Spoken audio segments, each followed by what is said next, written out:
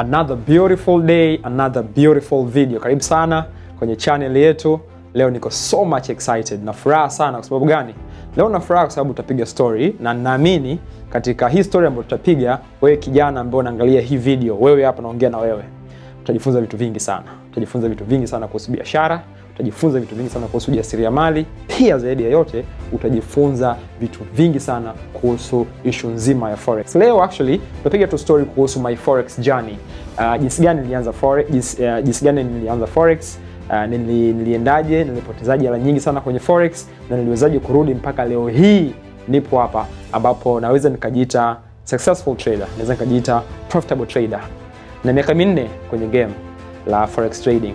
Na katika hii miaka 4 naweza nikasema imekuwa ni miaka ya kujifunza vitu vingi sana. Imekuwa ni miaka ya maumivu mengi sana. Lakini nakuhakikishia hakuna kipindi ambacho na furaha kama kipindi hiki. Hakuna kipindi na furaha kama kipindi hiki. Naomba niseme kwa vibe kwa sababu I'm so much confident. Safari imekuwa ngumu sana, miaka 4 sio rahisi, na katika miaka 4 it's only mwaka jana 2019 ndio nimeanza kuwa profitable. Kwa nilikuwa na mwaka 2016 napoteza hela zangu, mwaka 2017 napoteza hela zangu, mwaka 2018 napoteza hela zangu, mwaka 2019 mwanzoni napoteza hela zangu. And I can tell you hakuna mtu ambaye amepoteza Tanzania hii. Hakuna mtu kapoteza hela nyingi kwenye forex kama mimi.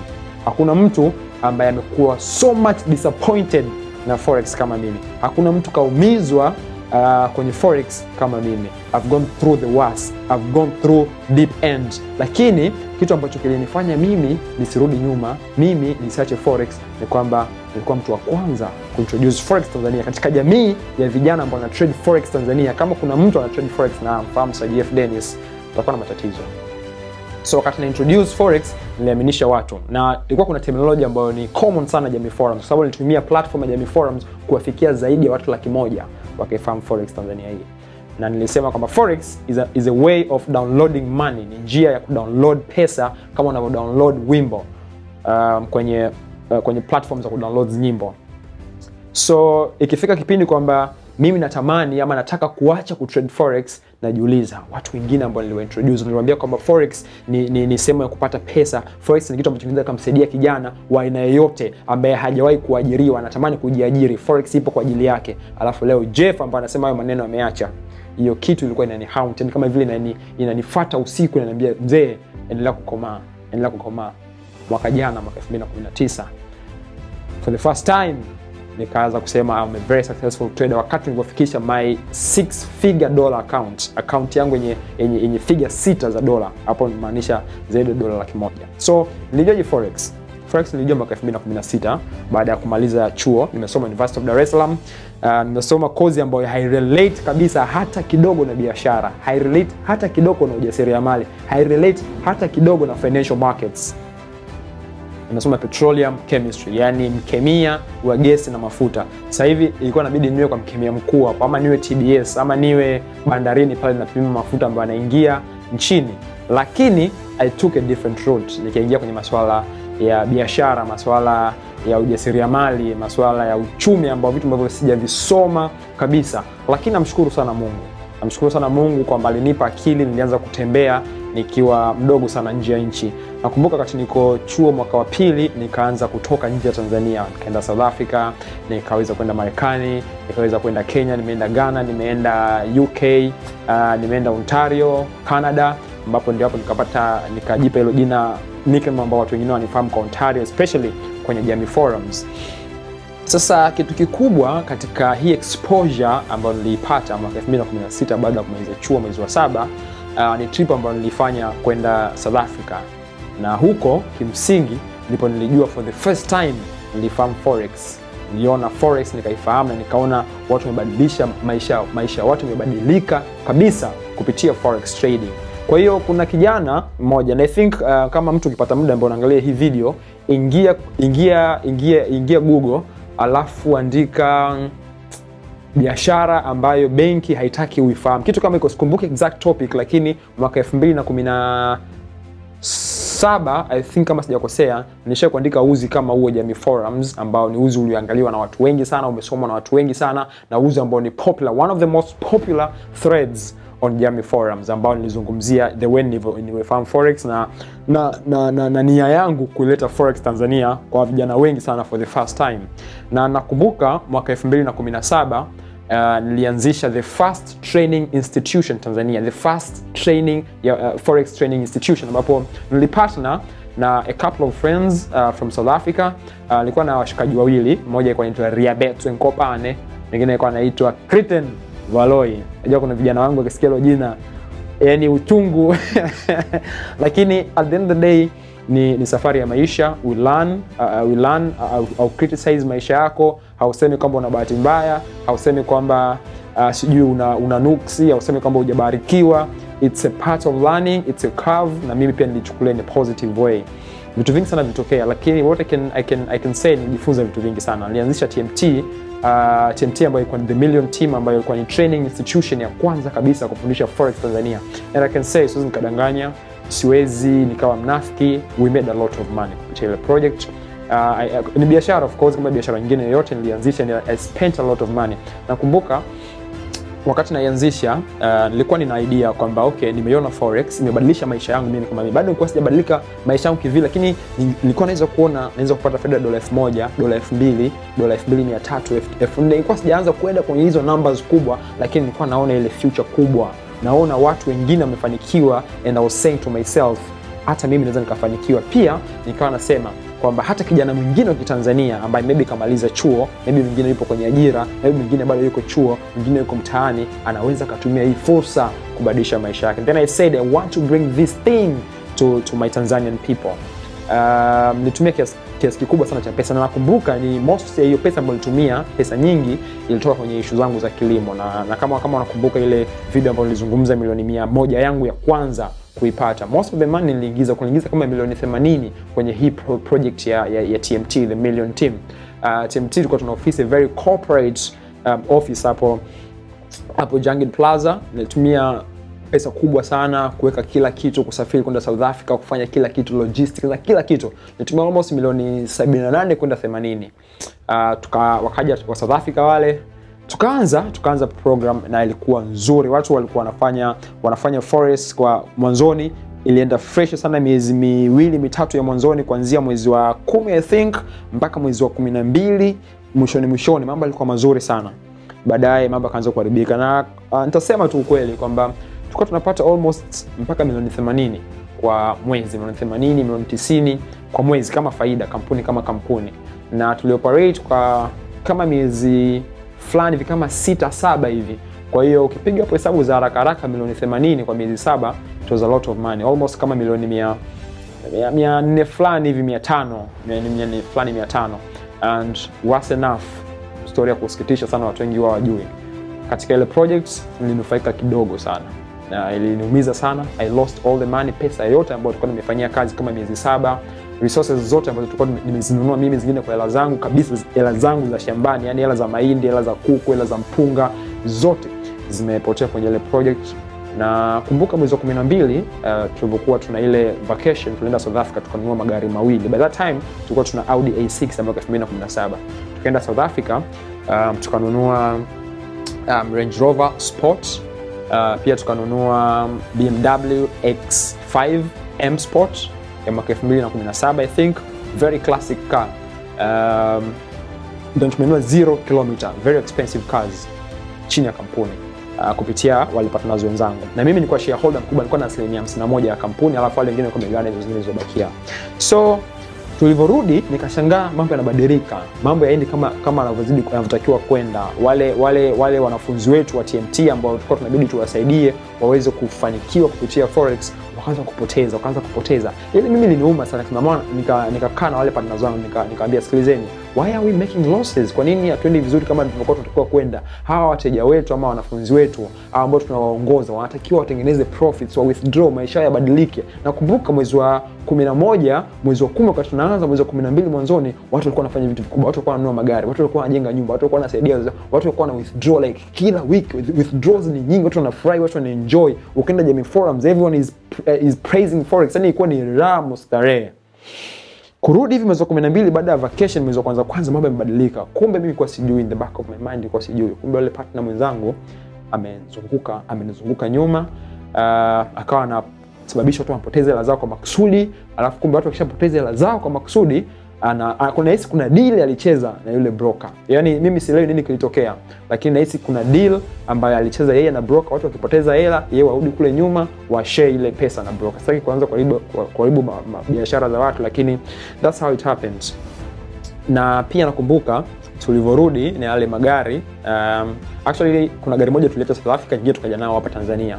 Tukatoa magari makubwa mawili hapa Tanzania.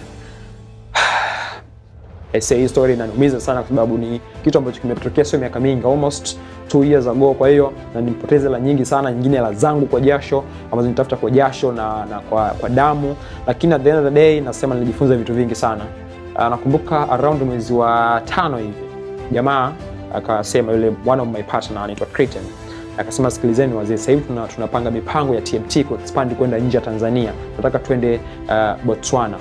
Naona na Botswana kule ana mtu ambaye ameshaanza kuongea naye wa serikalini, ambaye atatufanyia mchongo tupewe tenda ya serikali ya kufundisha financial markets and financial literacy kwenye vyuo vyote vya South Africa. Tukamruhusu aende. Nakumbuka mimi mwenyewe nilienda benki nikatoa milioni 15 kama sikosei. No, dola 10,000 nakumbuka nitoa in USD kabisa, dola 10,000 ambayo almost milioni 22 na kitu fulani. Tukampa, akasema hii utaenda nayo. Baadaye akasema bwana, kwa sababu kule inabidi nionyeshe ile presence yetu, yani tuonyeshe yale mapafu yetu kwamba we can do this thing, acha niende na gari. Akaomba kwenda na gari. Kweli kaenda na gari. Ndio mwisho wa siku hiyo ndio kwa kuondoka kwake. Akaondoka na gari, akaondoka na ile pesa. Alafu kitu ambacho sisi ukisema wakati tuna operate biashara ya TMT, ule mwezi wa 12 tulienda South Africa, tukapiga mpango kwamba hizi pesa ambazo tunazipata kama faida tusizitumie vibaya, tusigawane faida maybe mpaka mwisho wa mwaka, lakini pia hizi pesa zote tuzikusanye kwenye account moja ili kusudi tufungue biashara nyingine ya pili juu ya TMT. Tufungue TMT ya South Africa, ambayo hii TMT ya South Africa itakuwa ina deal na logistics peke yake, yani logistics, kusafirisha vitu kutoka sehemu moja mpaka sehemu nyingine, lakini tulikuwa tunafikiria kutumia zile trailers za migodini na tupate trenda kwenye migodi, na kuna watu mpaka tunaanza kuzungumza nao. Kwa hiyo tukawa pesa zote faida ambazo tunazipata tunaenda kuzitunza kwenye hiyo account ya South Africa, na nia ni kwamba zile hela ziongezeke, tuanze kununua magari ya logistics, tuanze hiyo biashara ya logistics. Kwa hiyo nakumbuka tulikusanya karibia hela ya miezi yote, yani ukata tu hela ya magari ambayo tulinunua, hakuna hela nyingine yoyote ambayo tulikuwa tunatumia. Misha tulikuwa tunajilipa, of course I think tulikuwa tunajilipa dola 2,000 kwa mwezi, which is almost milioni 4.5, which is not a lot of money. Tulikuwa tunajilipa hiyo pesa kama mshahara, lakini most of the money tulikuwa tunaweka South Africa. Yule jamaa alivyoaga kwamba anaenda Botswana kwenda ku negotiate zile terms na nini kupata hiyo tenda ya TMT kuweza kufundisha Botswana, alivyoondoka na gari ile BMW X5, alivyoondoka ikawa mazima. So gari ikapigwa, gari ya kwanza ikapigwa zile gari zote mbili. Alafu alivyoenda kule South Africa, sijui alicheza mchezo gani na benki, akaweza ku withdraw hela zote. Yani ni kama nilipigwa msumari wa utosini, nilichanganyikiwa. Yani niliona email, kwa sababu mimi pia nilikuwa signatory wa ile account. Sijui alicheza mchezo gani yule bwana, lakini niliona email imeingia kwamba account yetu hela yote imesafishwa, imebakia almost, yani hela yote ambayo ilikuwa kwenye account yote imesafishwa. Hapa Tanzania tulikuwa tuna account ya benki nyingine ambayo ilikuwa ina hela kadhaa, ilikuwa kama milioni 60. Nikaenda benki nikavuta kama milioni 50, 55 hivi. Kuvuta milioni 55 cash, nia yangu ni kwamba niende South Africa moja kwa moja, niende South Africa nianze kumsaka huyu jamaa. Nikaenda South Africa. It's a long story mzee, lakini I think there's something you're learning kama unasikiliza hii story, hii kitu. Something you learn na itakusaidia sana wewe katika safari yako ya biashara, safari yako ya forex. Lakini to cut a long story short, kila kitu ambacho nilikifanya kilishindikana. Nilijaribu kufungua kesi South Africa kule kwa mwanasheria ambaye nilikuwa namtumia, nilimpa almost dola 10,000, almost dola 10,000 katika ile ambayo ni withdraw, almost dola 10,000 nilimpa mwanasheria. Guess what? Yule mwanasheria alikuwa mshenzi sana. Yule mwanasheria akanizunguka, akaenda akapartner na yule jamaa ambaye anaenda kumshtaki, wakawa kitu kimoja. Huyu jamaa akampandia dawa, kama mimi nilimpa dola 10,000 basi akampandia dawa dola 30, dola 40. Alafu kesi ikafunikwa. Sina kitu cha kufanya. I was devastated. Hela ambazo nilikuwa nime withdraw zote nimeshazitumia ovyo. Ile hela ambayo nilikuwa nimeinvest kwenye TMT ambayo nilikuwa nategemea maybe itaanza kunirudishia faida nzuri sana, nilikuwa nimetoka kwenye kilimo, yote imepotea. Narudi Tanzania nakuta furniture zote zimeuzwa, screens zote, yani facilities zote ambazo zilikuwa pale ofisini zimeuzwa. Reputation yangu imechafuka. Jeff mwizi, Jeff scammer, Jeff sijui hivi, Jeff vile. Yani katika kipindi ambacho kilikuwa kigumu katika maisha yangu yote. I've been in business for a long time, lakini kile kipindi kwa ni kipindi ambacho yani hata nikikumbukaga it's very emotional. Na hata nilikuwa najaribu kusema hii story sometimes sipendi kukumbuka hizo memories, lakini that's the reality at the end of the day. Mwanaume ni kupambana, mwanaume ni kutoka jasho. So nilivyorudi nilikuwa nimebakia na kiasi kidogo sana cha pesa kama $5,000. Nikasema sasa hii ni pesa ambayo inabidi nikae sehemu nitulie nianze kutrade. Guess what? Nilitrade ile pesa na yote niliunguza. Yote, yani ile pesa iliungua $1 mpaka yani kuanzia $5,000 mpaka inabakia $1. Na iona hivi sababu mindset yangu ilikuwa haijakaa, sijatulia, niko very emotional, psychology yangu haijakaa sawa. Na trade under pressure, na trade under tension, na trade kwa kukimbizana na muda, na trade kwa kukimbizana na hela. Huku kuna reputation yangu inachafuka, huku mara sijui nimetukanwa, mara nimefanya nini. Nikaamua kabisa nitoke kwenye mitandao ya kijamii yote, nikawa situmii Instagram, situmii mpaka leo jamii forums sijarudi mpaka leo. Twitter nimeanza kutumia mwaka jana mwishoni. Instagram kidogo nikaanza kukecha pole kwa ajili ya kujipa faraja na nini, lakini maisha yangu yalikuwa devastated. I can say yani kile ndio kipindi ambacho hichi kidevu kiligusa kwenye sakafu I was starting afresh.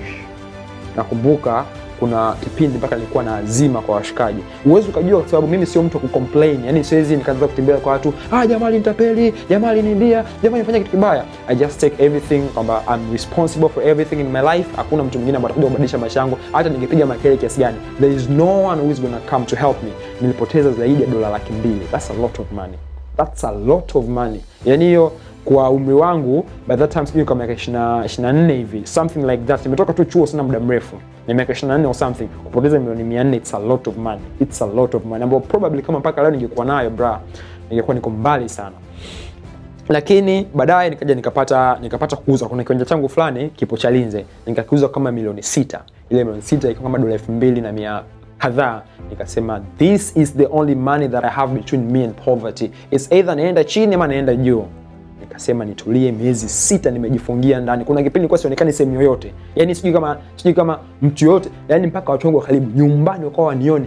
Not anyone. Yaani nimekaa tu ndani, nimejifungia, chakula naagiza naletewa nakula, chips kavu, chips mayai, soda, maji, vitu kwa nakula. 6 months nimetulia ndani. Trade. Nikaanza kuiraise ile pesa pole $3,000 ngapi. Nikafika kipindi nikawa nimeidouble. Nikasema ngoja nitoe kibitu yangu yote niweke pembeni, nianze kutrade na hela broker. Kimbizana, everything went perfect. Nikaanza sasa kuanza kupata ile furaha, nikaanza kupata ile confidence, kaanza kurudi, yani psychology yangu imekaa vizuri, emotion imekaa vizuri, naanza kusema wow, things are coming out. Kila saa najifunza, kila saa nikipoteza hela nasema okay, natulia wiki nzima si trade. Kwa nini nipoteza hela? Ngoja nisubiri. Yani nikaanza kudevelop my trading system, nikaanza kudevelop my trading plan, nikaanza kudevelop my own strategy. Yani nikaanza kusema this is the business ambayo nataka niifanye for the rest of my life. Nataka pia watoto wangu waweze kuifanya hii biashara. So lazima niweke attention, lazima niweke focus kwenye hiki kitu. Uwezi amini, things went well. Mwaka 2019 I won award best forex trader on forex. I mean best trader of the month on forex dunia nzima, sio Tanzania, sio dunia nzima. Na nikaanza kusema nimefika point ambayo naweza nikasema niko vizuri. Nikaanza kuwa na account ya $10,000. Trade. Napoteza kidogo, narudi, natulia, napoteza kidogo. Kuna madeni ambayo nilikuwa nayo nikaanza kuyalipa. Hakuna kitu ambacho naogopa kwenye maisha yangu kama madeni. Madeni ya $200, $300, madeni ambayo mtu anaweza hata kufedhesha, mtu anaweza kudhalilisha kwa sababu ya $300, $100. Nikaanza kulipa, nika clear everything clean. Nikasema I want to focus on building my wealth through forex trading. Sasa hivi ninapozungumza nimerudi, I can say nimerudi ina account za na run profits. Yani sio account, na run profit $45 nina account kama 5 6 hivi, na kila siku na diversify. Nasema hii account kwa ajili ya chakula, hii account kwa ajili ya insurance, hii account kwa ajili ya lifestyle, hii account kwa ajili ya biashara, hii account kwa ajili ya investment, hii account kwa ajili kila account, hii account kwa ajili ya emergency, na account nyingi, na kila siku na diversify. Kila siku na malengo yangu ambayo naweka. Nasema nataka niwe na account mbali nyingi. Yaani hizi zote zinaleta hela, na zikitoka na withdraw naweka kwenye specific bank account. Mpaka sasa hivi nikasema inabidi niwe na program yangu ya withdraw pesa. Na run profit kwa wakati mmoja $45. Sasa hivi ina trades hapa, last time nilikuwa naziangalia kwenye simu yangu, almost $30,000, which is a lot of money. $30,000, which is a lot of money. Calculate to like Tanzania, that's more than maybe 65 million Tanzanian shillings. Na ukiangalia how I was devastated miaka kadhaa nyuma, sio siku nyingi, maybe miezi tu kadhaa nyuma. So mimi kwangu naona forex ni njia nzuri kwa mtu yote ambaye yuko serious. What I can tell you something very clear, na wala sitaki kudanganya. Forex is not a get rich quick scheme. Sikudanganye mtu. You can never become successful ndani ya mwezi mmoja. Usidanganye. That's never gonna happen. Wezi ukatoa dola 100 mpaka dola milioni 1. That's never gonna be possible. Trade ukiwa na malengo, trade ukiwa na plan, trade ukiwa unajua unaenda wapi, trade ukiwa very focused. Lakini what I can promise you, the future is exciting. Yani forex ukiweza kuimaster, ukiweza kuwa professional, ukiweza kuijua, ukaielewa, ukikaa ndani, una trade na unaona success. Na nitakwambia kitu kimoja, hata uwe vizuri kiasi gani, hata mimi as we speak I make losses. Na saa zingine mnaonaga na post on my Instagram, na post on my Twitter, na post on my WhatsApp status, na post on my groups, na groups 2-3 ambazo na engage na watu sana. I post my losses. Lakini what we look ni kwamba hakuna biashara yoyote chini ya mbingu ambayo haina losses. Never. Hakuna biashara ambayo ina losses. Lakini tunachokiangalia, what's the ratio kati ya losses and profits? What's the ratio? Kwa hiyo kama una loss 30%, una profit 70%, guess what? You're a profitable trader. Kama una losses 70%, una profit 30%, you are losing trader. So, I think kupitia hii story umejifunza vitu vingi kwenye biashara, umejifunza vitu vingi kwenye jasiriamali, umejifunza vitu vingi kwenye forex trading. Lakini what I believe, wewe kupitia hii video, there's something you can do for yourself. Angalia watu ambao wamekuzunguka, angalia ndugu zako, angalia marafiki zako, angalia wazazi wako, angalia wewe mwenyewe. You have a future to build. Usitafute kumimpress mtu. Jifunze, jipe muda, sema I want to spend 3 months, 6 months kujifunza, whatever amount of money ambayo nitatumia kujifunza, I'm willing to do that, because at the end of the day, the best investment you can make is investing in yourself. Hicho ndio kitu ambacho alikifanya Warren Buffett, one of the most successful investor in the world.